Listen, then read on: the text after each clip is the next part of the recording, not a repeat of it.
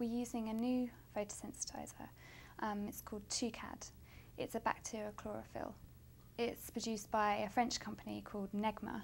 It's very interesting because it has a very fast clearance in the system, which is really important. So in, say, cardiovascular PDT, if the person has a problem, you need to get them to theatre.